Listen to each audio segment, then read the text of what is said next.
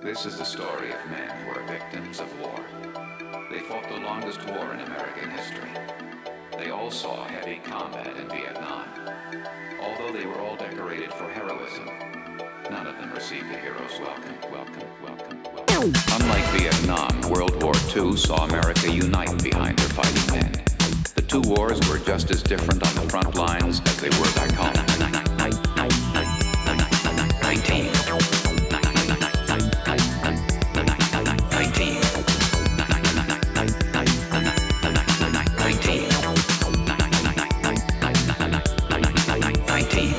Hundreds of thousands of men who saw heavy combat in Vietnam have been arrested since discharge.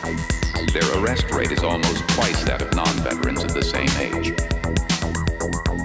There are no accurate figures on how many of these men have been incarcerated, but a Veterans Administration study concludes that the greater a vet's exposure to combat, the more likely his chance of being arrested or convicted. This is one legacy of the Vietnam War.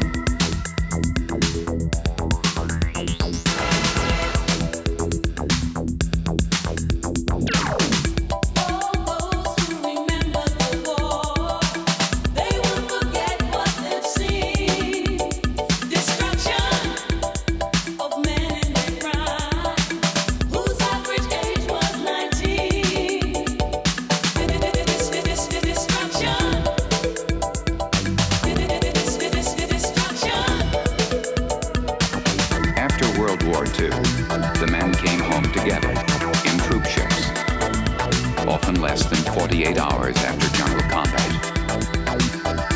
Perhaps the most dramatic difference between World War II and Vietnam was coming home. None of them received a hero's welcome. None of them. None of them received a hero's welcome. None of them. None of them.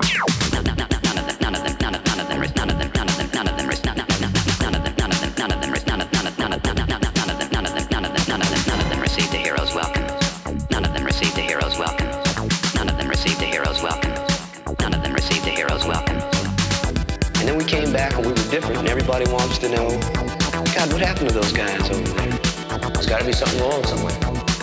We did what we had to do. There's got to be something wrong somewhere. And people wanted us to be ashamed of what it made us. They had no idea what it had been for 5, 10 years now. All we want to do is come home. Why? All we want to do is come home. What did we do it for? All we want to do is come home.